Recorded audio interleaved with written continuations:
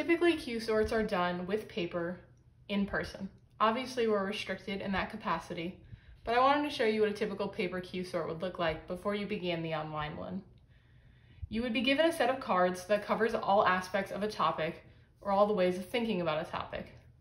Your task would be to sort them in some way, such as by agreement, from strongly agree to strongly disagree. You're going to sort these statements into a grid that has as many spaces as you have statements. The choices are going to help reveal what you think about the topic. It may be difficult to start placing these into such a big grid, so what we recommend is you create 3 different piles: agree, neutral, and disagree. We recommend you do a quick pre-sort, so you look at each statement and you make a quick gut decision about how you feel about it. Do you agree? Do you disagree? Are you unsure? Do you feel kind of neutral? This quick pre-sort will help you to do the complete sort afterwards.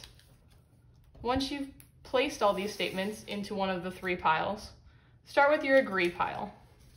Read through all the statements and decide where they belong on the grid.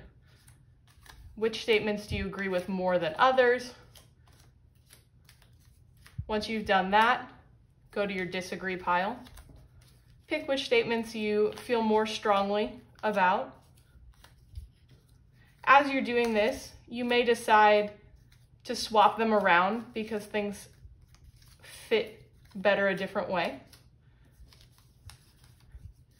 Then go to your neutral pile and fill in the rest of your statements.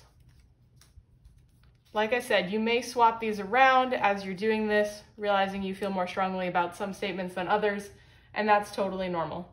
When you're done, you'll have a completed Q sort that helps reveal to us what you're thinking about the topic.